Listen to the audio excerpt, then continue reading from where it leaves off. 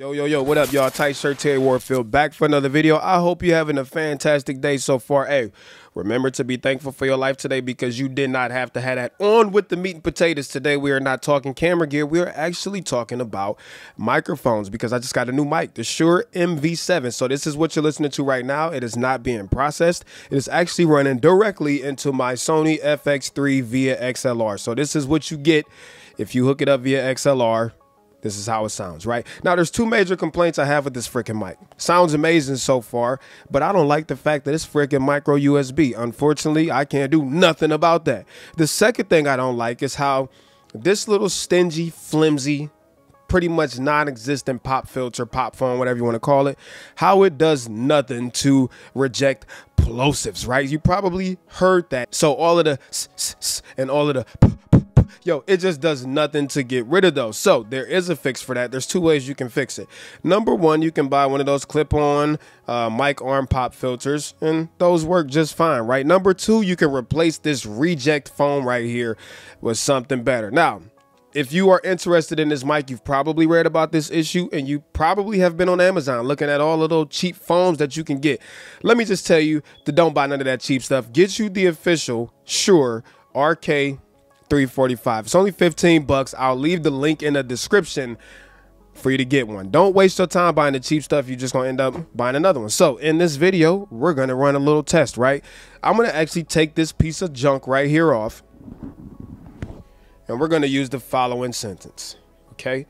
Please excuse my dear Aunt Sally because she has to take a proper dump. So that's the microphone bare. Let's put this piece of junk foam that comes with the MV7 back on.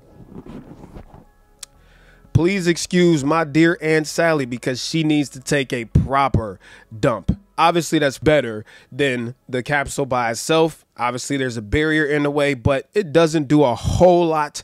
Did you see what I did there to reduce any plosive? So let's take the one from the SHURE SM7B. Now, the only thing is I know the one that comes on the SHURE SM7B is like a dark black. This one is like a dark gray, but let's take this one off and test it out. Now, here they are real quick side by side. You could probably see what I'm talking about when it comes to color. This is the MV7. It's just really dark. This is kind of a dark gray, but this slips right over the capsule on the MV7.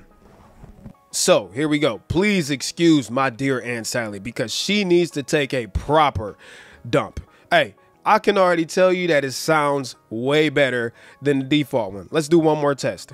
Okay, so now we got just the capsule. Peter Pan robbed Peter to pay Paul. Let's put the foam on here, the default foam. Peter Pan robbed Peter to pay Paul. And then SHURE SM7B foam. Peter Pan robbed Peter to pay Paul. Okay, so for 15 bucks, you can totally fix the MV7's or one of the MV7's biggest flaws. And that's with this $15 SHURE RK345 replacement windscreen. It comes in this nice fancy box off of Amazon junk, but do yourself a favor if you are getting an MV7 and get you one of these pop filters from the SHURE SM7B. I will leave a link in the description to the microphone as well as the pop filter. I hope this video was helpful.